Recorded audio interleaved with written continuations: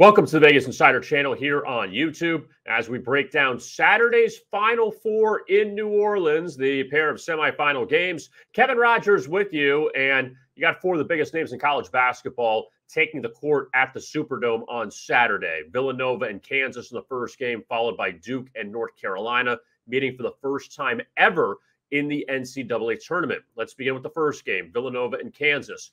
And the Jayhawks favored here after they rallied past Miami to win the Midwest region.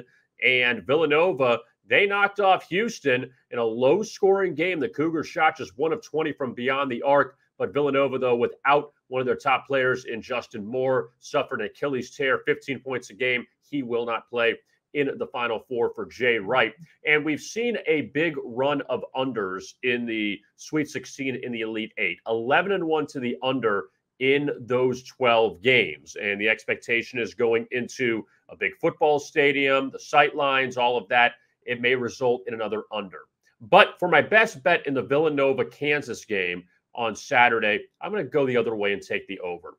Number one, Villanova's on a 6-1 run to the under. Kansas on a 7-3 run to the under. Everybody's going to point to that and say, all right, we have to just go with another under just because. I feel like these teams will score. Kansas definitely can score. Villanova slows the pace down, and with the absence of Moore, obviously it's going to hurt Villanova's scoring chances. But I do believe that these teams will pick up the pace a little bit. When you see what Kansas has done in the tournament, 83-79. They were held to 66 against Providence and then busted out for 76 against Miami in the Elite Eight. I'm going to take the over between Kansas and Villanova for my first pick on Saturday. Now, taking a look at the second game, Duke, North Carolina, Coach K, he continues. Another Final Four for him. First Final Four, obviously, for Hubert Davis and the Tar Heels after he took over as head coach for Roy Williams after all these years. And North Carolina, some big wins so far in the tournament, including knocking out last year's champ Baylor in overtime, also beating UCLA, and they took care of St. Peter's in the Elite Eight. Now, Duke, they picked up several big victories. They avoided Gonzaga, but also knocked out Texas Tech as well as Arkansas in the Elite Eight. Duke beat up North Carolina in Chapel Hill in the first meeting, 87-67. Never in doubt. And the Tar Heels at that point looked like maybe they weren't even a tournament team. In the second matchup, Coach Krzyzewski's final game at Cameron Indoor Stadium, all his former players were there, and yet the Tar Heels, who trailed by 2 at the half, they came back and they ran out the Blue Devils in the second half, a 94-81 victory for North Carolina. They were getting 11 points in that game, the Tar Heels. This time, Duke just laying a short number of 4. For as good as North Carolina has been so far in this tournament, for my best bet, I'm going to lay the points of the Duke Blue Devils here.